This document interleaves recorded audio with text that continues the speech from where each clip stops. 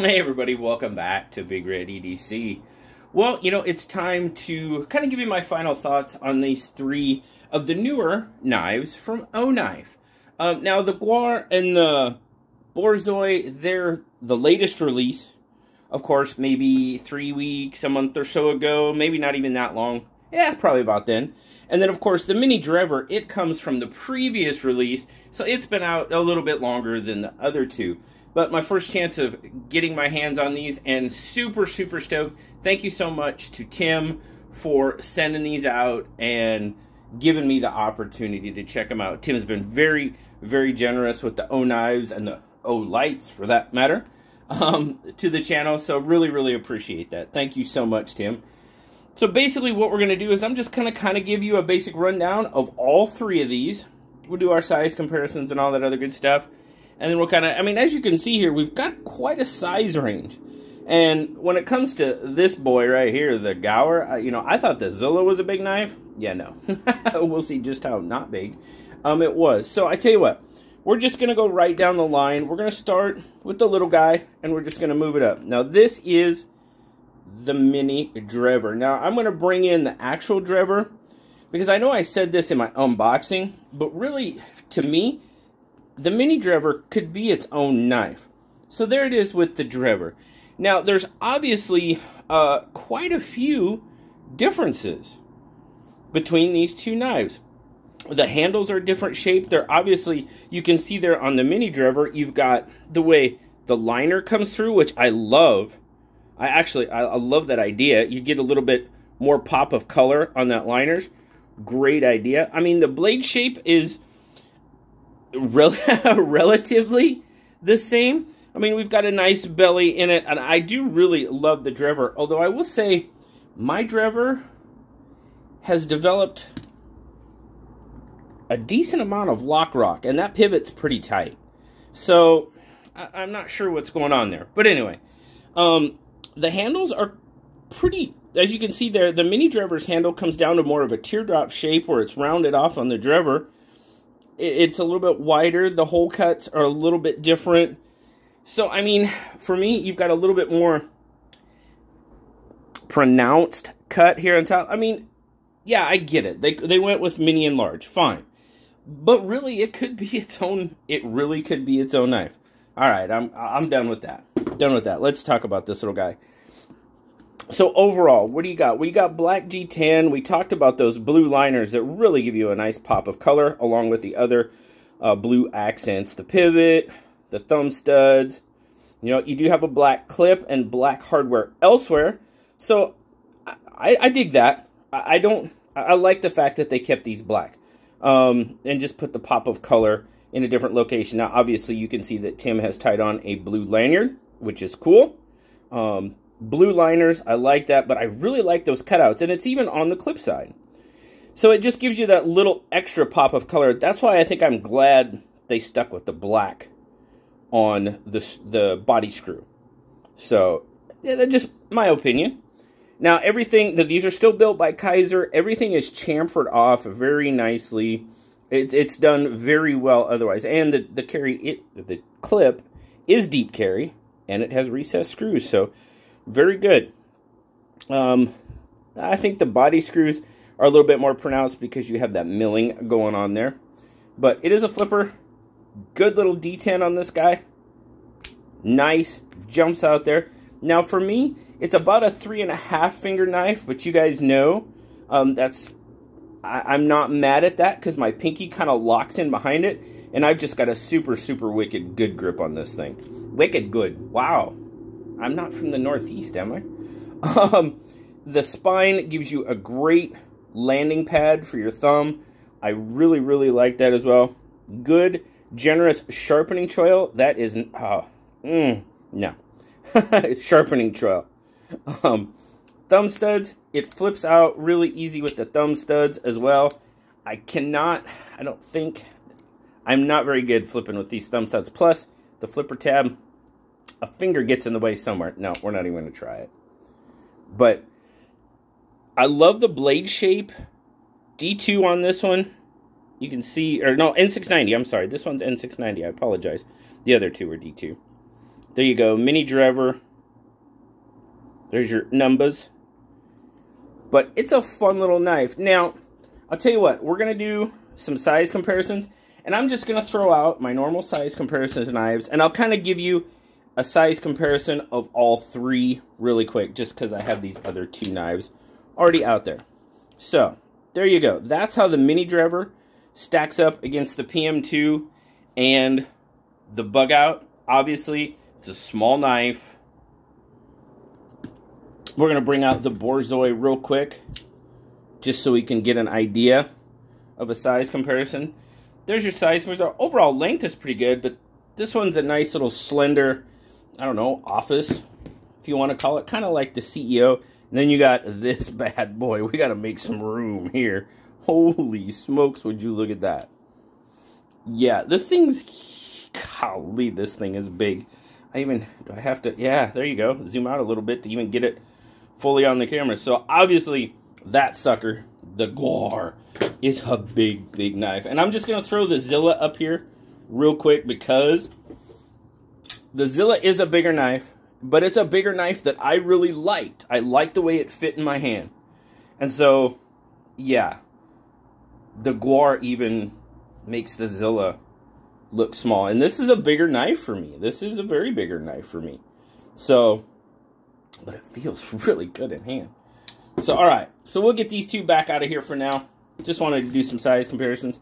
So, let's look at some specs on the mini Drever. So, what do you got? Overall, you're looking at right about 6 inches. You're looking at about 3.5 on the handle and 2.5 on the blade. And then your cutting edge, you're looking at about 2.25 on your cutting edge. Your grip length, you're looking at right about 3 inches. As I said, it's about a 3.5 finger knife for me. So, but with the way that teardrop kind of shapes, my pinky lays down there really nice, and I do get a solid grip. Let's get a weight on it. I'll show you the weight on all of these real quick, since we just got the scale broken out. We might as well. So the mini Drever, 2.6. That's not bad at all. Let's check out the Borzoi really quick. 2.6 as well. Interesting. Very interesting. It's a little slimmer. And then, of course, the Gaur, 7.1. Oh, my goodness. What's the Zilla? I forgot. Listen, I'm just going to do it. 5.4. It's almost 2 ounces more than the Zilla. Jiminy Christmas. That's crazy. As I said, you do have a deep carry clip on this one. It carries really nice. I would definitely consider that a secondary carry for me, unless I was around home on the weekend, you know. It's pretty close to primary size for me. I like more of that 3.5 inch handle, you know, a little bit longer blade, of course, 3.25 inches for everyday carry. But for this one around the house or on the weekend, yeah, I would definitely carry that. It's going to open your packages. It's going to do pretty much all your EDC tasks that you're going to want to do. So overall, good little knife. It feels good. Seems to have really good build quality on it. Now I'm interested, like I said, my full-size Drever has got lock rock issues. Does that mean this one will? Absolutely not. Does that mean any of these other will? Absolutely not. But just an idea. I'll probably keep in touch with Tim just to ask him, you know, what he thinks and how. I just asked him about the Drever, as a matter of fact. Now, what do we have here? This is more of a slender, kind of that CEO type knife, if you will. This is the Borzoi. It's a nice, slim, some people might call it a suit or an office carry, which, you know, I mean, it is a front flipper, so, I mean, doing that in an office might freak some people out. I don't know. But overall, again, you've got G10 going on. You have that nice pop of blue in your accents. You got the lanyard hole there. Very nice. Again, a deep carry clip with recessed pocket clip screws. It is not reversible, and just like the Drever, not reversible, unfortunately. I am sorry for my lefty friends. You do have a frame lock here. Again, everything is chamfered out, really nice, and that's definitely a deep carry. Look at that. I mean, that stands up there. So it's going to carry deep. So I'm not opposed to that. You know, some people don't like deep carry, and this one they might not really like. Your flipper tab sticks up there pretty good. I mean, it's pretty easy to flip, even for my uncoordinated self. It's a pretty easy. I can't. Now, I'm not going to be able to get over the top because I'm going to end up putting pressure on that lock bar, and it's just not going to happen for me. And then front flipping is pretty much about your only option. You know, you don't really have much purchase anywhere else, not even the slow roll. So it's pretty much a front flipper only, unless you have a lot bigger hands and can get over the top and keep your mitts off that lock bar. You know, if it works for you, awesome, great. It's a front flipper for me, plain and simple. That's what it is. But nice. There you go. D2 blade on this one. Nice slender blade. Nice swedge. Gives you a decent landing pad for your thumb. I mean, it has jimping, but it's back here. So my hand's kind of squished up trying to do that. My natural lay of my thumb, it pretty much misses the jimping altogether. So, I mean, now, are you going to be doing a lot of hard work with this one where you're going to need jimping? I don't see you really doing a lot of hard work with this knife.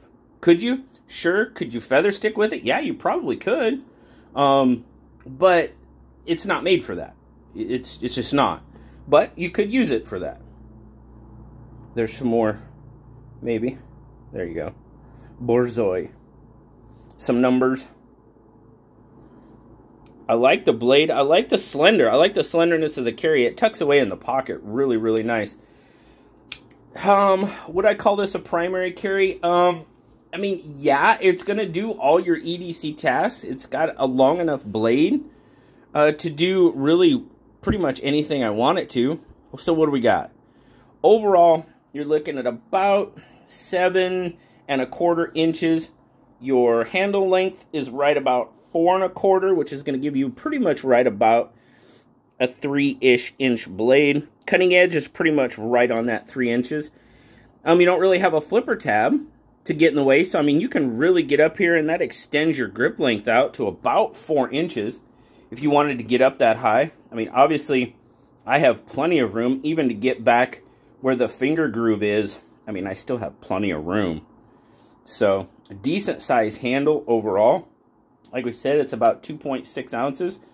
You already saw your carry overall length. It's pretty equivalent to, say, a bug out, and just a little smaller than your PM2. Again, everything is chamfered out really nice. I mean, the nice thing about this one is it just tucks away in the corner of your pocket. If you're going to pocket carry this, it disappears. Now, it is a little bit deeper. I didn't, because it is so slender and it carries so deep, I did have, I wouldn't say an issue getting it in and out of the pocket, but, you know, you got to grab a little more just because it does sit so deep. Other than that, you know, I'd say it's a decent EDC knife. It is. And I took it to work. I mean, I did do a little bit of rope with it. It's not quite as much knife in the hand when I'm doing something like that. A little bit, I like a little bit thicker handle, you know, like something like this, you know, or this, you know, just a little bit more grip in the hand if I'm going to be doing that type of work. But overall, I mean, it's a well-made knife, again.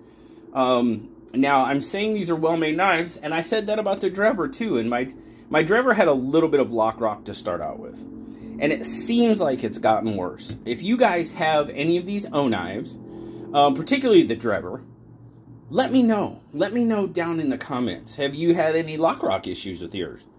I'd be interested to know. And then, of course, oh my goodness, this thing is just a beast of a knife. Holy smokes. Yeah, now, right at first, I thought this was like G10, but it's not. It's a kind of a high-polished paper micarta. The accents that you get, now white's definitely not my thing unless it's a White Bone Holiday or Lucky 13 or 1929, but okay. No, white is not my favorite. White is not my favorite, but overall, you've got open construction on this, a couple of standoffs. You do not really have a spot for a lanyard. I mean, you could, let's see there. I'm trying to see Yeah, you could tie one off on that post if you really wanted to. I know most people that use lanyards do it on smaller knives because of size. Well, this is not a smaller knife by any means. You do have not a deep carry clip, but it is that loop over clip, recessed screws. You do have a little bit sticking out of your pocket there. Huge, generous finger. Huge is probably an overstatement, but you definitely have a really nice forward finger choil to choke up on it. And I mean, this thing will work for you. Don't get me wrong. This thing works. And I could actually chop rope with this, not actually cut it. I mean, yeah, it cuts fine, but this is more of a chopper. I mean, holy cow. And, you know, I really like to touch how they made this dimpling. Not only on the handle, but it actually travels up the blade too. I think that's a nice kind of little accent. D2 on this blade as well. Gaur. Some more numbers. You got your dimpling on both sides. Big ol' cleaver blade. I mean, goodness gracious. That thing is just, wow. Got the Oknife logo. You have that on all of them. Now, my overall on this one, I mean, you saw the weight. I mean, you're over 7 ounces. This is not something I would EDC. It's just not. I would have to have a very purposeful task for a knife this size. I don't care to carry knives this big. I'll carry this. I mean, it's almost 2 ounces lighter. And this is as big as I'd ever want to go. I mean, this guy takes up some room in your pocket. And I mean, so does the Zilla. I'm not gonna cheat it. The Zilla does take up some room in your pocket as well. You know, but that cleaver blade, it kind of stands out just a little bit prouder and kind of pushes it out just a little bit further in your pocket. It's comfortable. There's not a thing wrong with it. It seems to be built well. It's pretty darn comfortable in hand. The swell there gives you a really nice... It has actually a really nice feel in hand. Definitely it's not going to carry as deep. But for the... It's just... And it drops. Oh my goodness. I mean, that much steel coming down. Yeah, you got to get your finger out of the way. Flips pretty darn good. Actually, now... I'm shaking it. I'm shaking it pretty hard. And it's not wanting to come out. Which is pretty surprising as big as that blade is. I thought for sure it would let go. Now, if I kept doing it and really, really gave it a good... I'd probably hit the table, but it would probably come out just because of how big that blade is. But it's doing that D10's doing a pretty good job of holding it back. Honestly, I think it is anyway. The one thing about this handle... The more I handle it, the more... The best word I could come up with is tacky. And I handed it to one of the guys at work. You know, I got his thoughts on it. And he, without any prompting, said the exact same thing.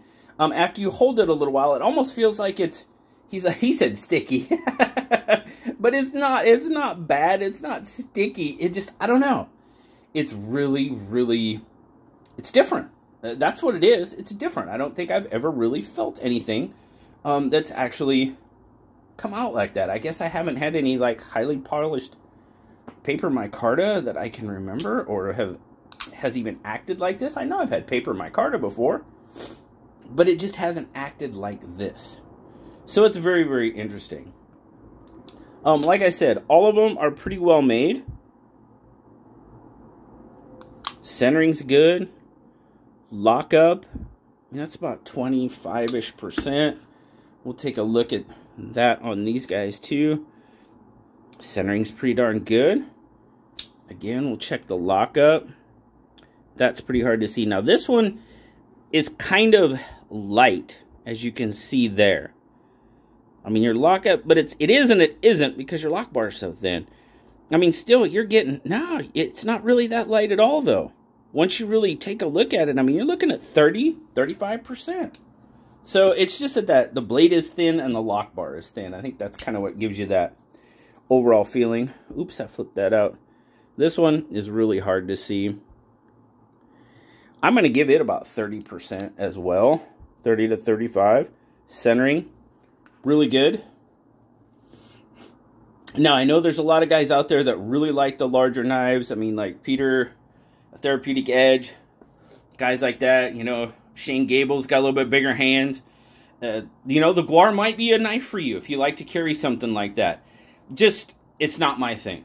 I mean, I'm more, obviously, the Drever. I mean, this is pushing the limit for me, honestly. But it was just so darn comfortable. You know, and then obviously, you know, you guys know. I'm in with the bug out size knives or the... this guy, the Deca, you know, that's the size of knife I like to carry for EDC. So, but what do you think? What's your thoughts? Give me your thoughts on each one of these.